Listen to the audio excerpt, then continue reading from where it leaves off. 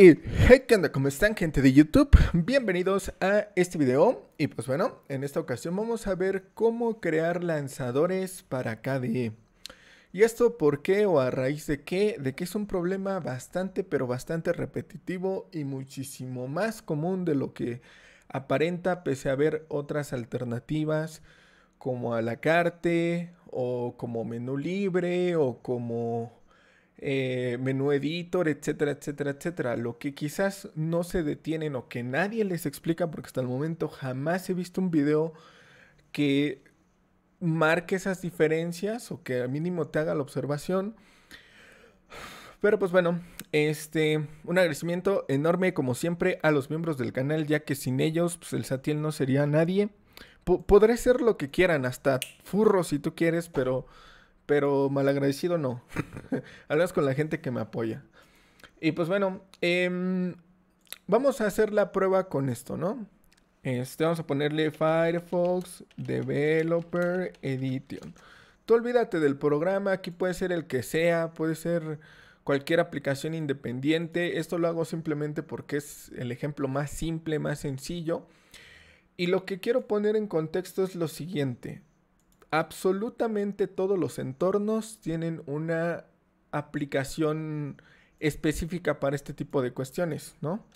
En el caso de Elementary, que es Pantheon, es menú editor, ya viene en sus mismos repositorios. Y una aplicación que se podría considerar genérica es el menú libre, porque es open source, porque se adapta prácticamente a cualquier escritorio, pero tiene un problema, que si la entrada o la clasificación ya existe, sobre todo si es derivada, no te respeta esto y te crea doble entrada, ¿no? O sea, esto no me lo estoy inventando, aquí está la prueba, ¿no? Porque lo toma como si fuera un subdirectorio para, ¿cómo decirlo? Como una alternativa al escritorio ya seteado o establecido. Y eso pasa porque las derivadas crean un segundo directorio, ¿no? Eso ya lo hemos visto en distintas ocasiones. Pero aquí de qué va? De evitar precisamente esto, de irte por la opción genérica. Y lo que yo considero que deberías de hacer es la que va adecuada a la interfaz. En este caso hay una que no tiene interfaz como tal, pese a que tú la instales, y se llama kmenú, ¿no? apt search kmenú edit, me parece que se llama. Y vamos a esperar a que busque, ¿no?, en sus repositorios. Y aquí está, kmenú edit. Entonces vamos a darle sudo apt espacio install kmenú edit. Si te pide tu contraseña la colocas. Y si te pregunta algo le dices que sí, ¿no? Y bueno, no la vas a encontrar aquí, al menos que sea una distro pura. Vean cómo no aparece como resultado, pese a estar instalada. Esto ya es un cambio que han hecho los desarrolladores con el paso del tiempo. Pero de preferencia hay que también contemplar lo siguiente. Si tú estás usando un usuario normal, la aplicación la tienes que correr como usuario normal. Si tú eres usuario root o estás usando la cuenta de root, tienes que utilizarla o correrla como root. Entonces aquí ya se descargó el Firefox Developer Edition. Y aquí en las descargas está. Simplemente clic derecho, extraer aquí. O extract here, como dicen los gringos. Y vamos a ponerlo en cualquier directorio, ¿no? Normalmente lo que se esperaría es colocarlo en la carpeta de opt, que es un directorio interno del sistema donde va el other software, ¿no? Entonces, para fines prácticos y no desviarnos del tema y hacerlo lo más centrado posible, lo voy a mover a los documentos, ¿no? Entonces aquí prácticamente tenemos todos los archivos que conforman la aplicación, el binario, etc. Ahora, vean cómo aquí en el apartado de internet no tengo el Firefox Developer Edition. Y si yo le doy kmenú editor o kmenú edit, dependiendo del idioma en el que tú lo tengas, como aplicación normal, podemos ir al directorio, desplegarlo. Aquí hay un símbolo de más y aquí están todas las aplicaciones, ¿no? Tan fácil como darle new item o nuevo, pues sí, nueva aplicación. En este caso el nombre, pues Firefox de developer. Ahí está, nombre, descripción, Firefox. ¿Cómo le dicen a esta gente rara? DevOps, ¿no? Muchos van a decir, ay, ¿qué tiene que ver con DevOps? ¿No? Comentario, developers. Aquí le puedes poner lo que quieras. Y en comando, muy importante, aunque aquí casi no se vea, tiene un icono de búsqueda. Este icono va a estar apuntando a donde tengas la aplicación. En este caso, documentos, Firefox y el binario o directamente el aplicativo, ¿no? Ahora, le falta un icono. Generalmente todas las aplicaciones tienen su mismo icono dentro de la carpeta contenedora, ¿no? Entonces nos vamos a ir a documentos, Firefox, a default, no, browser, Chrome, icons. No me pregunten por qué lo tiene almacenado aquí, pero pues aquí nos vamos a agarrar de este. Y ya está, ¿no? En caso que sea una opción o correr un script o crear un tipo lanzador, pues aquí también tienen la opción de correrlo en terminal o agregarlo al pad o correrlo con un usuario diferente. Estas serían como opciones avanzadas que no tienen todos o que muy contadas personas pues, los van a ocupar, ¿no? Ya una vez que le das todos los datos, ya lo puedes guardar. Le das aquí en Save, que es guardar, y ya se actualiza, ¿no? Ahora, aquí también puedes arrastrarlo por acá para tenerlo en orden, ¿no? Entonces aquí vamos a ponerlo por arriba para respetar el orden alfabético. Aquí está. Y creo que me pasé. Ahí está, ¿no? Entonces le das en Save, guardas los cambios y ya le das en Quit o salir. O cierras la ventana, le das aquí cerrar. Y ya cuando te vas acá, si todo lo hiciste bien en el apartado de internet, ya lo vas a tener como una aplicación. Ahora, aquí lo ordena un poquito diferente. Este también se tiene que actualizar, ¿no? Entonces, ¿qué se hace para que se actualice, ¿cómo decirlo? Sin tener que reiniciar, pues simplemente cierras la sesión, ¿no? Para que se vuelva a recargar el entorno. Puede haber casos, sobre todo nuevamente en las derivadas, que esto suele ser un problema y sí recomendaría pues reiniciar para que cargue toda la interfaz. Eso no crean que es problema mío o que lo estoy haciendo mal, simplemente porque las derivadas, sobre todo, tienen esos candados o bloqueos, ¿no? Vean, como en este caso, ¿no? Entonces, por este tipo de cuestiones, pues no me agrada tanto porque incluso luego ya no te deja ni siquiera iniciar la sesión porque entra en conflicto con el sabor original o etcétera. O sea, es muy volátil. Yo he intentado incluso la aberración de ponerle repositorios de Parrot a Elementary y me descompone algunas cosas y las reconoce, otras cosas que no. Vean como aquí carga medio raro, ¿no? Medio extraño, como que reorganiza los procesos. Y esto quizás cuando tienes un poquito más de experiencia, pues lo ves hasta innecesario, ¿no? O como un lastre. Y bueno, si todo lo hiciste correctamente, aquí ya lo vas a encontrar, ¿no? Obviamente está mal escrito, lo hicimos de rápido, pero funciona, que es lo principal. Entonces, si ustedes tienen entradas duplicadas y demás, no lo hagan con las aplicaciones genéricas, háganlo con las aplicaciones que corresponden a cada menú. Y lo más, pero más requete importante,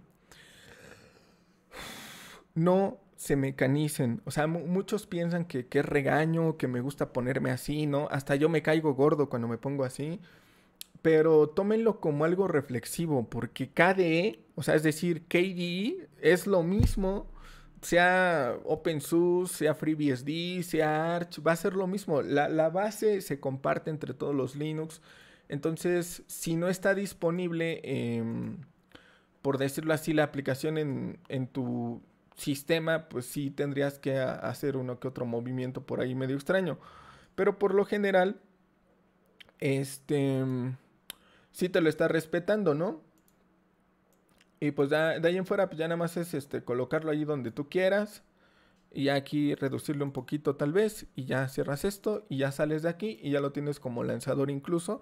O también que, por ejemplo, no sé, quieras tenerlo como acceso directo porque ya lo quieres jalar prácticamente de aquí al escritorio, pues tan fácil. Creo que muchos no saben esto de que clic derecho agregar al escritorio ya te lo deja como un acceso directo, ¿no? Entonces, creando bien y correctamente el menú, prácticamente se vería reflejado en todos lados, ¿no? A mí no me gusta tener las sugerencias porque luego aparecen las páginas del hentai allí. Entonces, pues como pueden ver, funciona correctamente. Aquí no se queden tanto con que Firefox se vuelve per edition, sino con el objetivo principal, que es la creación de un menú en KDE, ¿no? Y pues bueno, sería prácticamente todo. Esto también sobre todo pasa en los que son de código fuente, que directamente tienen el binario. Lo vimos incluso anteriormente con Iceweasel, que justamente es la competencia del FurroFox, que es la versión open source o libre. Pero bueno, se lo pedimos prestado a Parábola Linux, ya que ahí está actualizado en los repositorios. Nos metimos al index de Parábola Linux y lo descargamos desde allí, bajamos el binario y pues como prácticamente en teoría tiene la misma estructura que un Firefox, pues es tan fácil como crearle el acceso directo, ¿no? Si quieres checar sobre el proyecto Iceweasel, pues chécate el canal porque ya también se habló bastante, muchos no me hicieron caso, por eso no le di seguimiento, pero a lo que voy es que al menos que tú te veas en la necesidad de crear o utilizar una herramienta que de plano no esté, sí utiliza los genéricos, pero mientras te sea posible, quédate con la aplicación de cada entorno, porque si tú creas, no sé, utilizas a la carte como tu LinuxTuber, que dicho sea de paso otra vez, como tu LinuxTuber utiliza, yo he visto que utiliza la carte para todo. O sea, está en XFCE a la carte, está en Mate a la carte, está en OpenBox y utiliza la carte, ¿no? Cuando en realidad em, cada aplicación va de acuerdo a su escritorio. ¿Qué pasa si tú me ignoras y no me haces caso? Gráficamente sí vas a poder crear tu acceso directo, ¿no? Es decir, ahorita abro a la carte, hago exactamente los mismos pasos, creo mi lanzador para KDE, aparentemente va a estar creado correctamente, pero no se va a visualizar aquí, ¿no? Eso es lo que va a pasar. Lo va a generar, pero al menos que tengas ese entorno, va a ser visible, ¿no? Entonces aquí la invitación es que, perdón, pero no se mecanicen, no esperen un tutorial, ¿no? O sea, si ya viste cómo hacerlo en Ubuntu, pues es lo mismo para Debian. Si ya lo viste cómo hacerlo en Fedora, es casi lo mismo para un Arch y así, ¿no? Entonces, he ahí por qué yo menciono que siempre se mantengan en las distros Core o de la rama principal, porque si tú lo aprendes en una distro pura, pues la derivada va a ser un chiste al lado de la pura, porque ya vas a hacer el procedimiento pues más fácil, ¿no? Hasta incluso vas a sentir que tantos añadidos te estorban. Pero pues bueno, nada más para contemplar esa posible variante que siento que es una pregunta muy frecuente. Y pues nada más, ¿no? Entonces, pues un saludote a todos los miembros del canal, ya que mes con mes, pues me siguen apoyando. Yavi, Linuxero Agrio, RS Strange 3, Ismael Tunas, Eddie Ruiz, Isaac PM, Cristian González, Leandro Santiago, José David, Nuno Batista, Javier Coxca, Brian Salazar, México Shop, Joan, Fantasma 13XP, Campuzano JP, Roberto Carlos Ortega Aragón, Carlos Daniel Ríos Rivera, el amiguísimo Caxi, Arturo GH, Consultora Vilan ZSRLDCB, Alejandro Flores Flores, Edmundo L, Magaland, que de verdad espero que te encuentres súper bien. No sé por qué desapareciste, Magaland, pero te extrañamos todos. My admin, my todo, ¿no? Pues bueno, te extrañamos mucho, Magaland. Jairo Tobar, James Méndez, Romelitos, Drilos B13, Omar Granados Castro, Edgar's Fake. Y pues bueno, voy a seguir en busca de Magali porque esto no se puede quedar así, ¿no? Devuélvanme a mi admin.